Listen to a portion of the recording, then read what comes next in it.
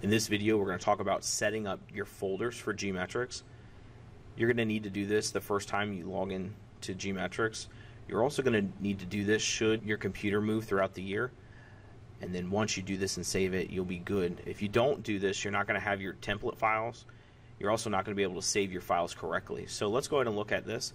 Here we are, we're on the GMetrix home part of the application. And what we want to do is click Options here. And then at the top, we want to go ahead and click Local User Settings.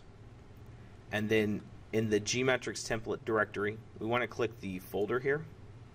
You want to click your name. Now this is where it can be tricky. You have two documents folders here, and the one that you want to select actually has a document icon next to it. You do not want to select the one with a folder next to it. You want to select the documents with the doc icon here.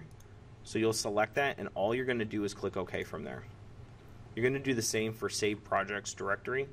We'll go ahead and click the blue folder icon, select our name, and then we'll select documents with the document icon next to it.